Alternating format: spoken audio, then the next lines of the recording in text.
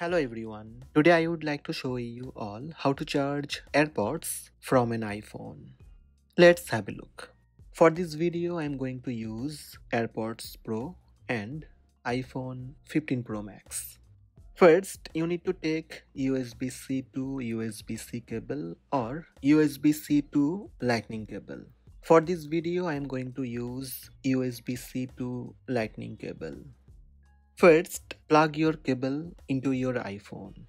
Take your USB-C to USB-C or Lightning cable and plug it into the USB-C charging port on your iPhone 15 or later. Then you need to take your AirPods. Plug your cable into the AirPods case. Repeat the process by plugging the other end of the cable into the AirPod case, USB-C or Lightning charging port. Then you need to check the indicator light. If the charging is working, then you should see the orange indicator light appear on the AirPods case. If you want a full charge, wait until it turns green.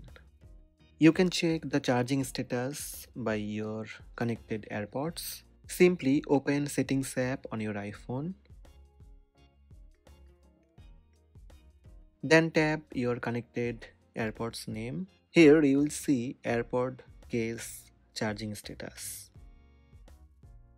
Plug your cable into the AirPods case and you will see the charging status. So these are the steps to charge AirPods from an iPhone. Hope this video helped you. Please subscribe my channel by tap subscribe button. Also tap the bell icon to receive notifications about all new videos.